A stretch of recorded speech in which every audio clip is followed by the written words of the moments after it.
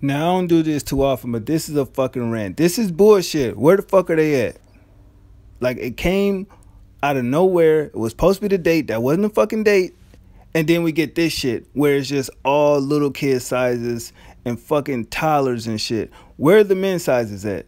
You know what I mean? I'm hella mad. Why is it a fucking goddamn conspiracy over these shoes? Now, what I'm doing is showing little clips of videos of Air Jordan 1 mids. People don't even give a fuck about Air Jordan 1 mids, right? I understand that this is an old school colorway that came out of one of them packs back in the day, but it was never a mid. I do believe it was a high. So you telling me that some of these fucking shoe stores are not getting a shoe, or are people going crazy over a fucking Air Jordan 1 mid?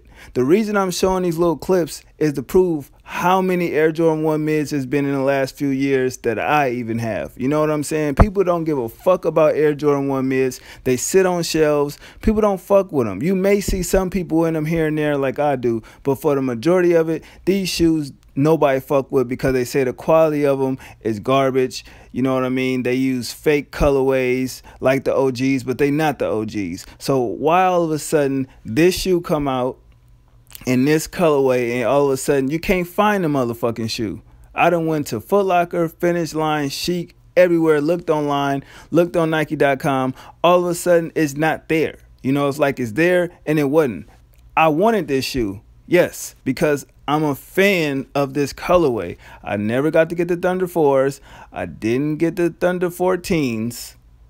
So I was like, cool, when these come out, I'm going to get them. I didn't think that it'd be any fucking hype because, one, it don't have a Nike Air on the back. It got a Jumpman. It's a mid, like a low cut. You know what I mean? It's not a high.